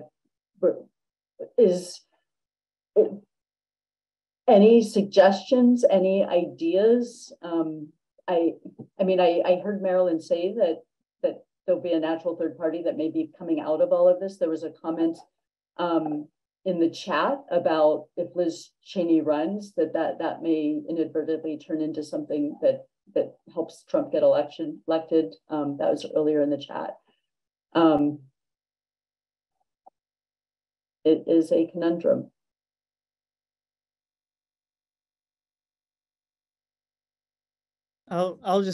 I'll chime in on one item here, and that is, you know, I think it's helpful to think about influencers and credible voices in this space. If the goal is to help address the radicalization and radicalization is not just happening in conservative circles, but it's certainly happening in some conservative circles. So to help address that, ultimately, it's going to be the key of responsibility of those other conservatives who don't have those views. Liz Cheney is obviously on the forefront of that. There's obviously a challenge, though, that once you start doing that, you start to lose your credibility. Liz Cheney, I'm sure, is loses a lot of credibility amongst those most extreme ranks. But she probably has a lot of credibility in those that aren't that extreme, or in the more moderate side, or those who could get pulled one way or the other. So it's an important battle to fight, and obviously it has to be more than Liz Cheney. So I think the key policy issue here is how do you identify more folks who can play that role? You know, the Democratic Party certainly needs its moderating agents as well. So it's not a partisan issue, but each of these partisans are experiencing their own form of sort of extreme politics, and it's really going to be up to the moderates to help address that. So. Thank you. Alicia? I also think part of this is in the recruitment of candidates, which is you know, a very specific kind of thing that happens. And you know, one of the things that I feel like I have seen a shift in my time during public service, I think, is the reasons why people are doing this work. And you know, I think of some of the folks on the far right who, like Marjorie Taylor Greene, and I don't know, I do not know her. I don't, so I'm not speaking from something personal, but I wonder about what's her vested interest in the public good and the work that we're supposed to be doing when we are part of government. And when we are, I mean, I take very seriously the fact that I am elected, you know, by 100,000 people here to do good work by them, not to get clicks, not to sell products, not to do any of that. And I wonder about the, you know, again, the influence of social media and advertising, you know, and actually all the things that you have been talking about in terms of folks' motivation, and then the stage that they have from those elected positions. And I wonder about getting so far away from the work that we are actually supposed to be doing as a representative of people, rather than our own individual gain.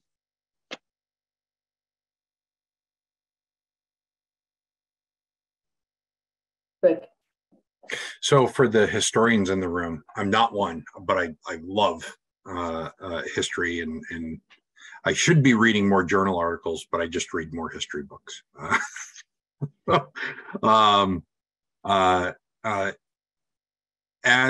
As you've already mentioned, and I think context is very important, this is not the first time. It's not the first time. There have been huge pendulum swings toward populism, which is, I really think, what we're talking about here in the past. I mean, what were the patterns of things that were practical that helped to encourage the pendulum to swing back away from populism in the past?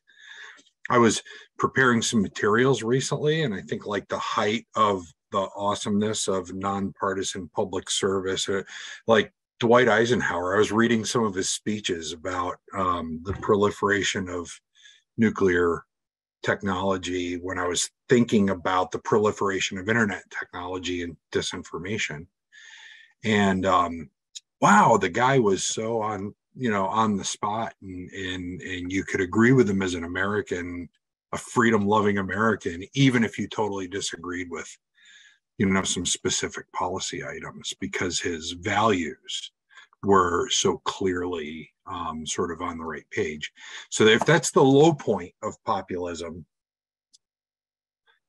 how did we swing back to that from the 1890s? Right? Do any historians want to respond to that? Yes, Adrian, is that in response to Rick? Yeah, although Carmen, did you want to before because I feel like I She said, go ahead. Oh yeah, go ahead. Okay.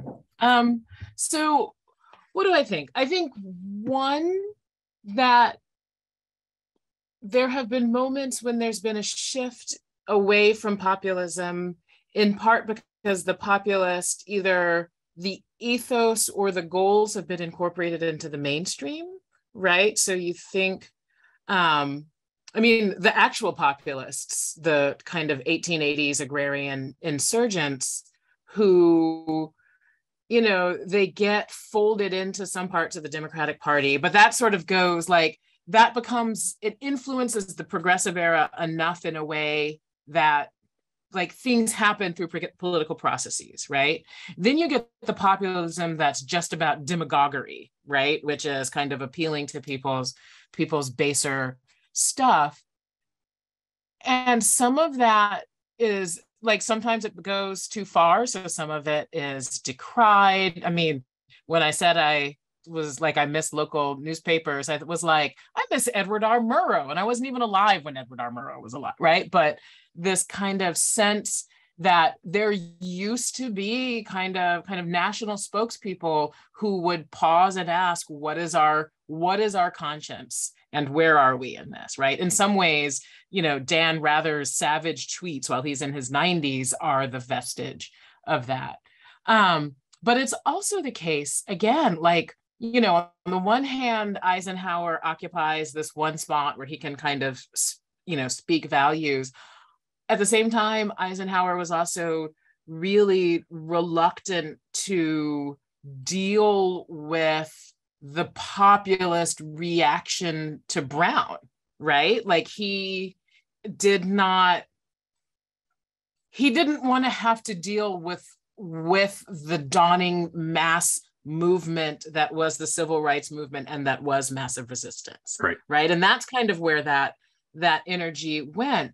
And one of the things that happens in that moment, again, is that the kind of the rage and the discontent of folks who oppose the civil rights movement becomes political fodder. It's how the Republicans see their way to it's the rebirth of the Klan and the John Birch Society and all that. Yeah, and it spurs and it sort of mutes itself, or sort of brings its level of screaming down a notch so it's palatable, but the underlying ideas don't disappear. And I was thinking about this when Felicia was talking about working in a state legislature and wondering what it means to inherit the structures, the ideas that the legislature produces and not know what they are, but still be acting within them.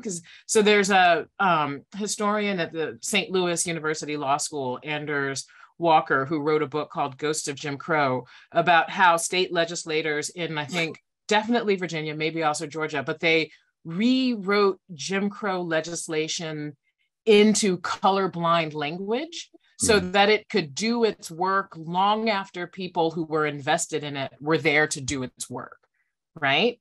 But if you join that state legislature in 1980 and you haven't been fighting this and you don't feel like you need to be responsible for that history, and you don't know that you're carrying that history forward, then like, who are you and how do we work with that? And what does that mean for our current democracies? Right. Yeah. So, you know, we've all seen the movie Idiocracy, I hope, at this point, and we hope that we're not going down that road. No, thank you so much, Adrienne. I think that's a really great answer. I was even thinking earlier about Andrew Jackson, but on Eisenhower, I'll say this. I think even since I was a really, really young kid, one of the eternal truths of American politics since the founding of the country is eventually everybody hates a moderate. It's like, that's so sad. They're my heroes. Moderates are my heroes. Compromisers are my heroes, right? And I'll also just quickly add, I also think about Lyndon Johnson a lot, who was in some ways, like, if you listen to him, if we're again talking about sort of people and how they present, just terrible, right? Foul-mouthed, vulgar, casually racist, like all sorts of things. And we can talk about his foreign policy and how it's a kind of messed up outgrowth of his kind of domestic vision. But on some level, that's also a person who believed in the democratic institutions and the potential for government to do good more than he believed in his own kind of like doctrinaire, personality-driven position. And so, you know, what you want is to remind people that that sort of public service ethos doesn't have to exactly mirror like who they are, like in the pool room with their cigar, and to remind voters like we care less about how they sound than what they do. Yeah, yeah, that's not happening right now at all. I know. Sticks and stones, that whole thing when I was 100 years ago when I was young, that's out the window, right? Words matter too much, I think. That's personal opinion. Thank you. Felicia. And so does civility, by the way. Yeah. I just wanted to quickly say, Adrienne, yesterday you were talking about kind of zero sum. And as we were talking about the swing, the populist swing, part of the notes that I wrote down when I was thinking about what you were saying was, is the scarcity model part of what, what really makes this jump off, and starts that swing, that sense of like, well, you're getting this, so I'm not, rather than looking at from a very, in my mind, as a psychologist, right, as a clinician, I think about, well, can't we, and I actually just said this to folks, we are doing ourselves a disservice, even in my own caucus, when we look at problems and the way that we are functioning from a scarcity model rather than a strengths-based. And we are missing opportunities when we are doing that. And so I wonder about what you were talking about yesterday and this question that you were just addressing today, and just wanted to throw that out there. And I don't know if you wanted to respond or. I mean, I was just going to quickly say that in some ways it comes back to the narratives that you get people to buy into, right? They're so wedded to that both, people are wedded to a sort of scarcity zero sum model. We then, as folks who are trying to mobilize and organize, react and sort of work within that. But it is hard to produce a different story, a story of strength that pulls on people in the same way. I really love Heather McGhee's book, The Sum of Us, where she sort of comes out of the sort of social and economic policy world. She's got an undergraduate degree in American Studies, and she talks a little bit about, I asked her once, like, what does that degree, how does it shape her policy work? And she was like, I came to understand these things that we've said. You can hand people all of these reports with all of these figures, and they can't get past their narratives of zero sum to see what I'm saying. And so I realized that I need to formulate a different story for them, which I think I'm just repeating back to you what you said, citing other people, but I agree that it's hard work, but necessary work. Thank you so much. TM. I wanted to add something what Adrienne said before. How can we make the pendulum swing back? before those populist ideas. And she said sometimes it happens that these populist ideas disappear because they get actually disappear in the mainstream. And this happens all the time. We can see here that there's some ideas that I sometimes say the mainstream is sometimes more radical than some of the ideas the Klan had in the 80s. In Germany was the same thing, that the mainstream parties had more was more radical than the right-wing parties in the 80s and 90s. And the big problem is that too, since some of these ideas are sought up. For one example, in Germany, it was multicultural doesn't work because there was a problem, where can we find the middle between multicultural and assimilation? And they only said multicultural society will work, which didn't. And then they had a problem with all these immigrants coming in 2015, and the government hit that a little bit. And after that, the right-wing parties said, "Oh, that's what we said like 15 years ago, and now you're agreeing. So who lied 15 years ago? Us or the government? Who lied?" So all of a sudden, you have right-wing parties that have 20% of the votes because of that. And here in the U.S., another example is too, like the Klan said in the 1980s. White people will be the minority in the U.S. at some point, and they came up with whatever Memphis in 2040 or something. Well, Memphis, white people are the minority already, so they could say, "Look, we have been right." The problem is, no one wants to agree with the Nazis or the racists or with the far right. Therefore, we always tend to, when they are hate mongering, when they're coming out with these facts, when we have the same phenomenon right now with what they call the never Trumpsters. No matter what Trump said, it was all wrong. And then something was true, and they said, "Oh, who lied now?" You had the same thing. Now, the Klan was right in the 80s. And everybody said that's just hate mongering. These things are not true. We're all of a sudden the liars because nobody wanted to agree with the Klan. But this is what extremist groups do. They pull these facts. It was the same. A German politician of Turkish descent also said Germans will be the minority in certain cities in 2020. Look at Berlin. It's like, it is what it is. And said, "Oh, they already admitted it in the 90s, and but everybody else lied about it." So this is also something we have to tackle before it happens, before things get sought up by the mainstream, and say, okay, these things that populists say are true, but they are not necessarily problems. We have to tackle it now from a different perspective. It's not hate mongering. That is true, but it's not necessarily a bad thing. And this is a big problem because, again, afterwards it becomes true, and the populists will say, "Well, we said that 20 years ago," and then they get the votes, and everybody's wondering why that happens. Thank you, TM. Carmen. And thinking about what Adrian was saying and others about, kind of the scarcity model, it gets me back to thinking that, that's the society that we live in, right? We're in a capitalist society. So by definition, it's scarcity, right? The exploitation of certain people, labor, wealth in the hands of a small amount of people, and, the rest of us fighting, kind of to get our share.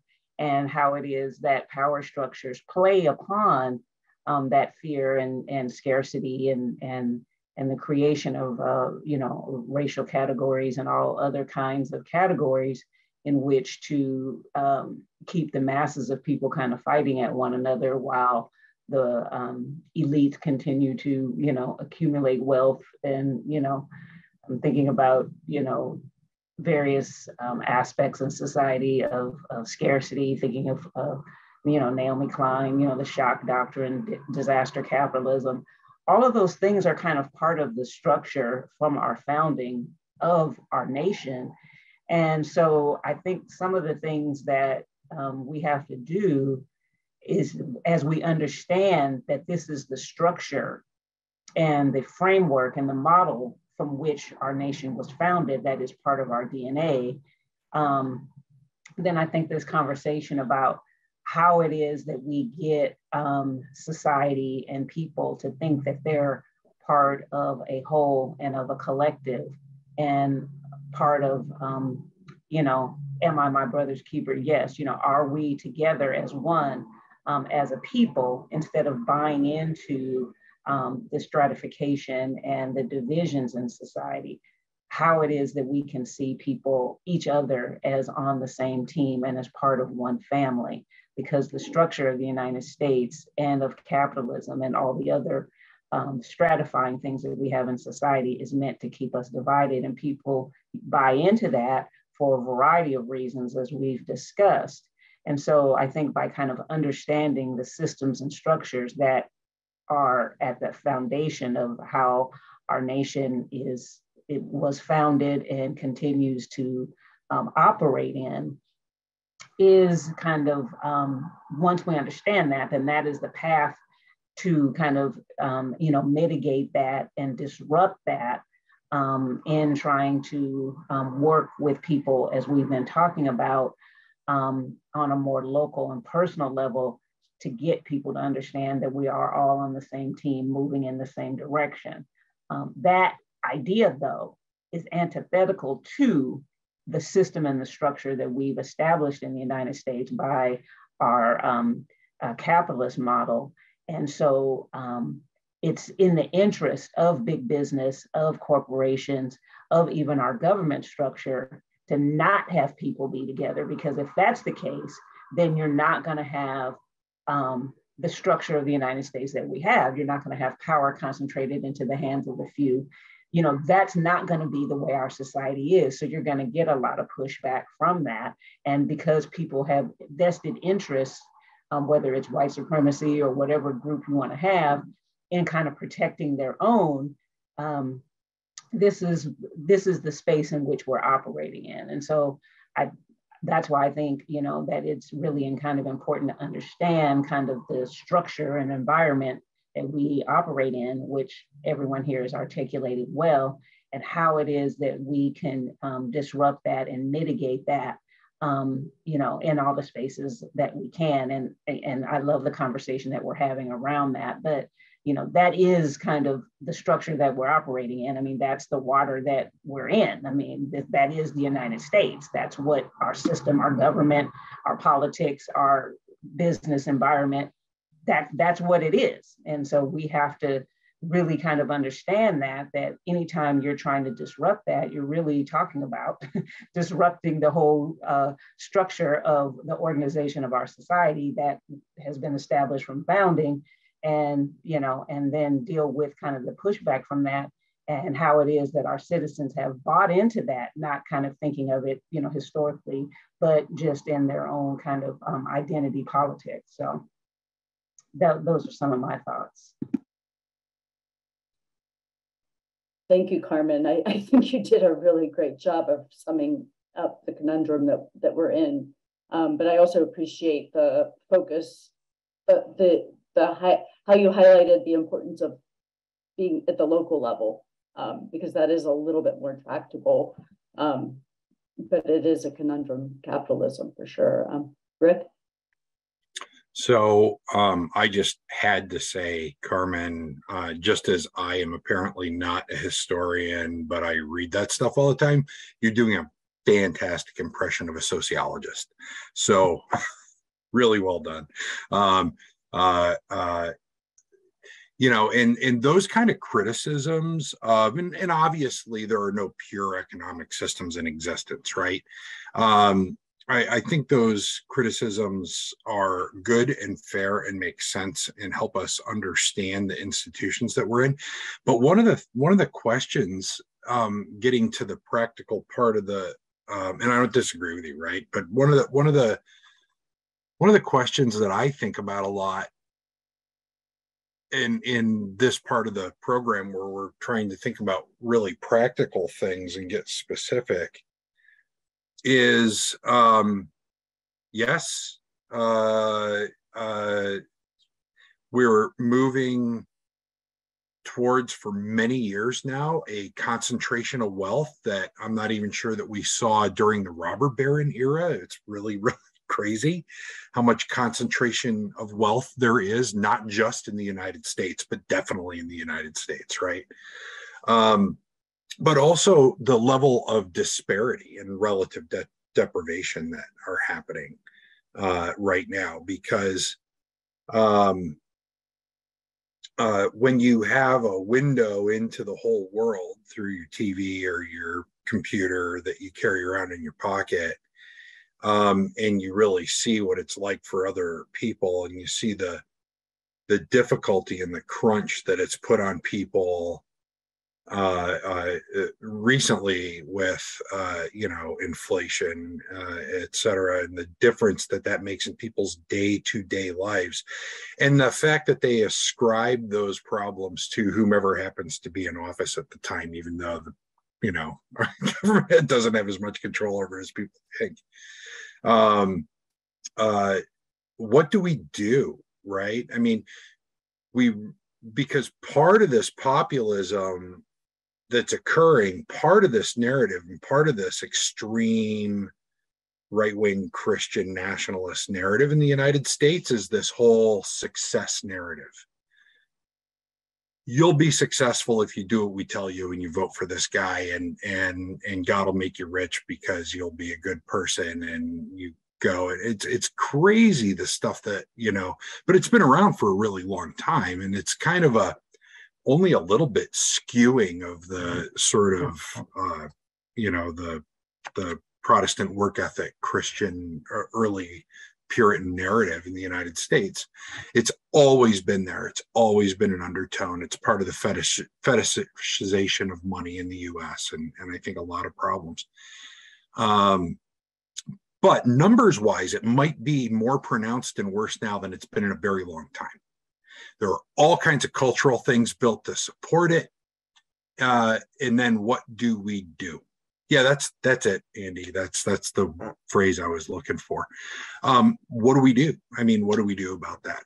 The fact is, we need to really change the narrative and, stop what was started in the late 90s, where the traditional left in the United States moved much further towards the right and continued to undercut labor unions and labor interests and all that kind of stuff. But I don't know how that happens. Well, in some ways, the prosperity gospel, I mean, that's what keeps people from buying. That is what keeps people buying into the system and the structure that we have. So that, as long as I was saying in my talk, it's like, come over here, you'll have land and wealth, just do what I say, and this will happen for you. And it doesn't happen, but you have to kind of keep buying into the prosperity gospel because that's the system you have. And, I need to elect you and I need to do that, instead of really looking at the society that people want to have. We're following, then, as we follow the prosperity gospel, we're getting deeper and deeper into a system that continues to keep wealth and resources within the hands of a small group of people. And that then is what creates frustration in the masses and opens up doors. So, as we begin to think of people as being part of a larger community, caring and concerned about one another, and moving away from thinking that, I don't know, I just think from the local level and from kind of thinking that we're part of one is one way to mitigate falling prey to this prosperity gospel narrative. I'll say that. Thank you, Carmen. Alicia? I think Adrian was before me. So I'll be quick. I was going to say, one, Carmen, I hear you as saying, how do we do an updated version of the SNCC project of creating a beloved community, right? Which had built into it critiques of systems of political economy that we're excluding. It goes back to our earlier conversation about how we get away from a zero sum. Part of the story here is also about getting people to understand that buying into this narrative, right, that anything is possible, right? Because you can be invested in capitalism and understand that it is a system where some people are not going to win or, win everything. And what happens with the prosperity gospel, the language of, you win if you have God's favor, is that it allows people to think, rather than thinking structurally, they come to believe that their losing out must be somebody else's fault, or else it is their own fault.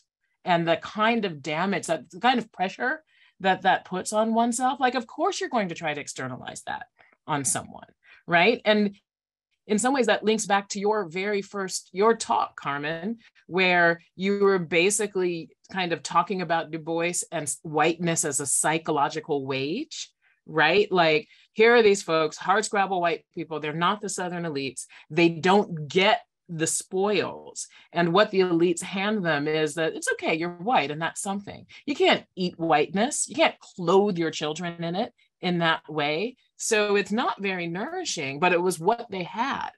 And so in some ways, we're looking at the legacy of that kind of argumentation, that kind of ideological investment, and we're trying to figure out how to undo what it has become in our lifetimes.